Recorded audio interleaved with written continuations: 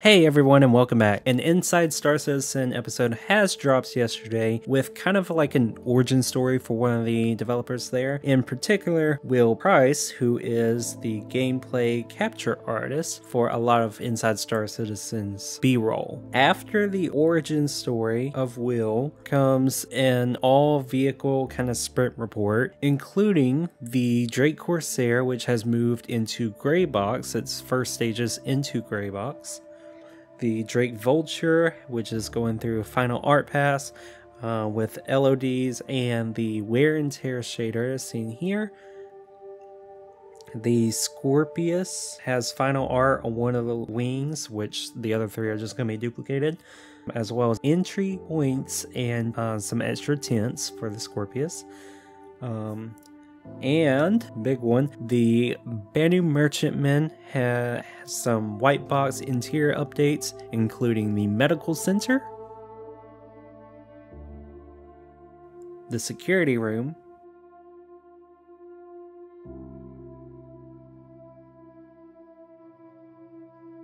and the WC suite, as well as exterior of the enormous landing gear, which kind of reminds me of a giant paw.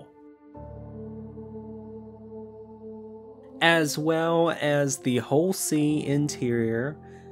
You got this beautiful shot of the whole sea interior, which, as stated in the ISC, the whole sea will come with a tractor beam and a remote camera UI using the building blocks tech, which is freaking awesome.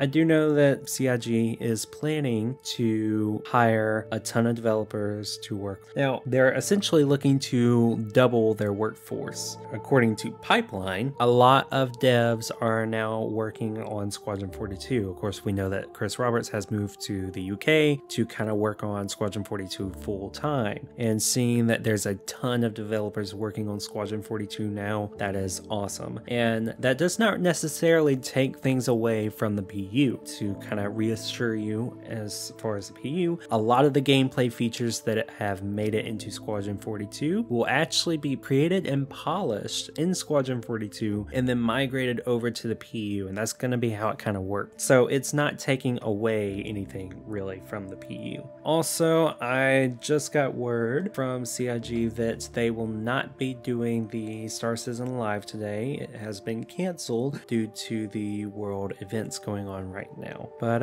yeah, that's about it for this video, and tell me what you guys think. I mean, do you guys think that Squadron 42 could possibly come out by the end of this year? Do you think server meshing is going to come out by Q3, Q4? I mean, at least the first kind of phase of it.